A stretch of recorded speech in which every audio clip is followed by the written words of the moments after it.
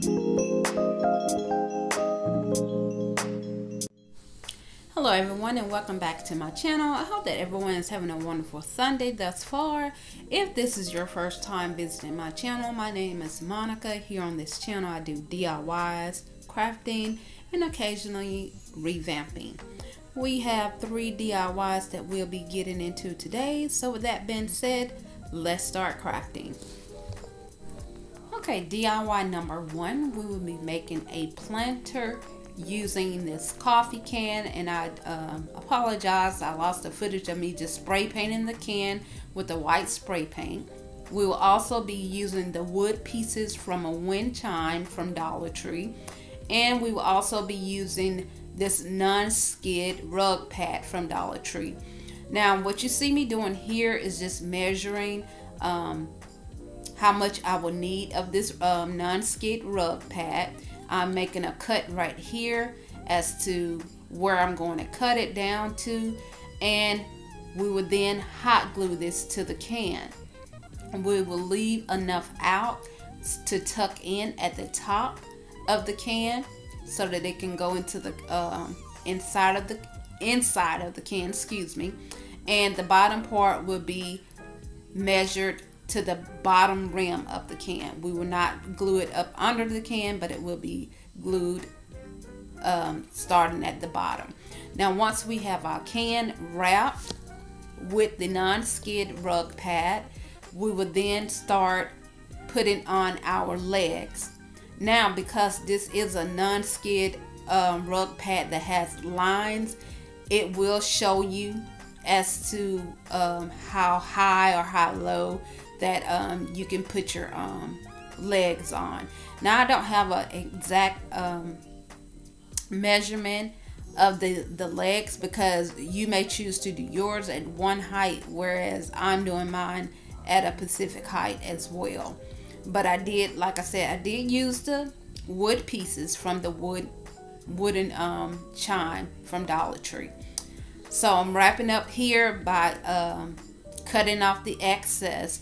And as you can see right here at the top, like I stated earlier, we're leaving extra on, and we're going to glue that. We're going to tuck it in and glue that to the inside of the can.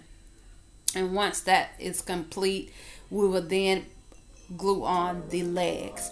Now, you will see me draw a circle, which I will trace out the bottom of the can onto a piece of paper. I will draw a circle out.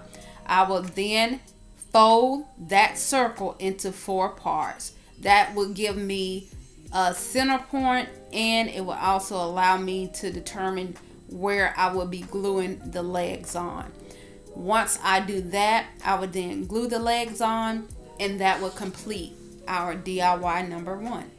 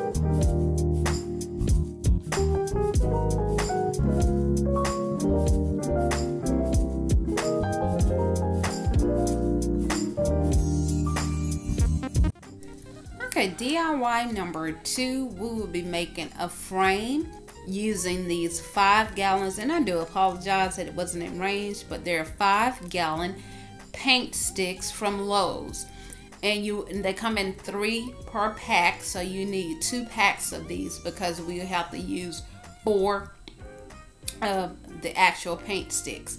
Now, a lot of people like to cut these down because at the end of the paint stick it has a curvature piece, but I wanted this to be a pretty big size, and I wanted that curvature piece to give this a little bit more of a creative flair to the actual frame. So what you see me doing here is laying out the pieces that I will be cutting for each corner. Now what I'm doing is laying the corner pieces on top of each other and measuring where to actually cut them. As you saw me doing a few minutes ago, I placed the actual piece on top of the other. Once I did that, I took my pencil and made a mark where they meet at. Now where they meet at, that's where you also actually make your cut onto the wooden stick. Now once you make all your cuts on all 4 corners, then I'm going to stain with the Canyon Brown. Once my stain has completely dried, I will then get started gluing the corners together. As you can see here, it has dried. I'm using a wood glue as well as hot glue to adhere them to one another. And here you see me just laying it out just like a actual picture frame. I'm going to use some wood glue and hot glue. Now once I have my frame together, I will then turn it over, and to secure it even more, I will use some of the large popsicle sticks and glue those in each corner on the back to give this an extra sturdy hold. Now also on this particular frame, once it's completely dried, to give it a little bit more decorative flair, I will be adding a wreath in the center using burlap ribbon along with some Farmhouse ribbon, and I will put that in the middle of the actual frame. Once I do all that, that will complete DIY number 2.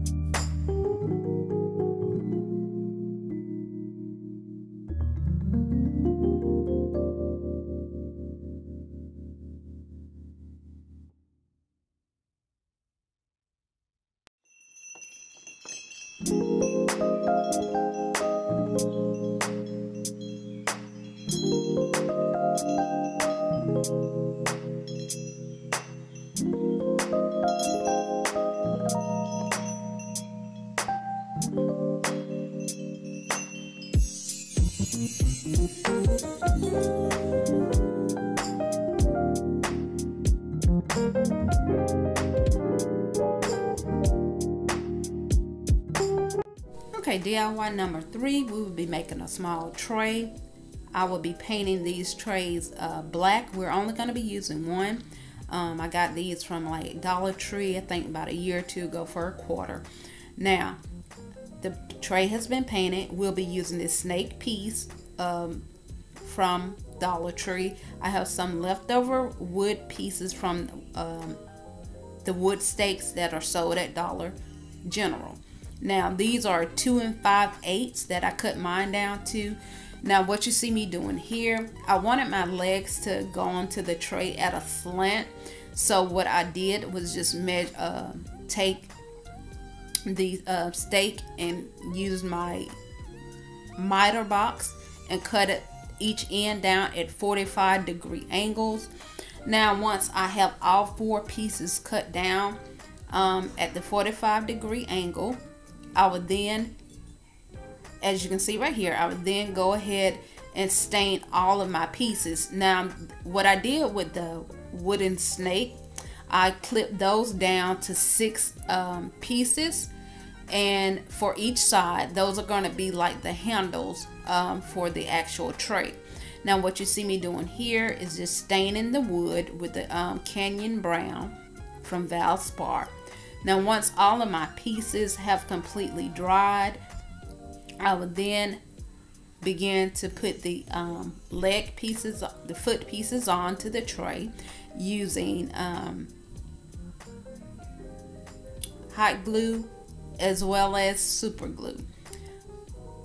Once those have been put on, I'll then put on the actual handle pieces, which will be those snake pieces and the actual wooden beads. Now that's optional. You do not have to do that if you don't want to, but I just wanted to make this a little bit more decorative, so that's why I chose to use this part of the snake and the wooden beads. Now as I said, once I have these little feet pieces glued on, I would then glue on the actual snake pieces as my handles. Now what I did with the snake pieces and beads, I glued the bead onto the ends of each of the snake pieces, and then I glued the bead itself. Once it dried down, the bead is what is going to be touching the actual tray. And as you can see here, I put hot glue and I applied the actual super glue, and these are glued on at an angle on each side. And once I get finished doing that, I will glue on the handles, and that will complete DIY number 3.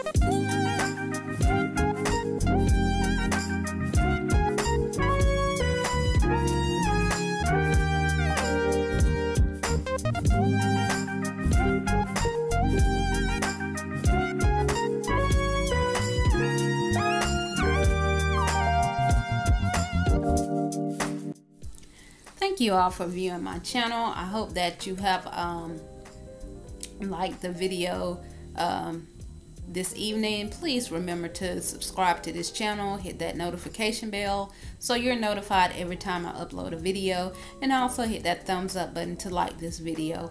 And also remember, you can follow me on Instagram at UKNEIK. Have a lovely day.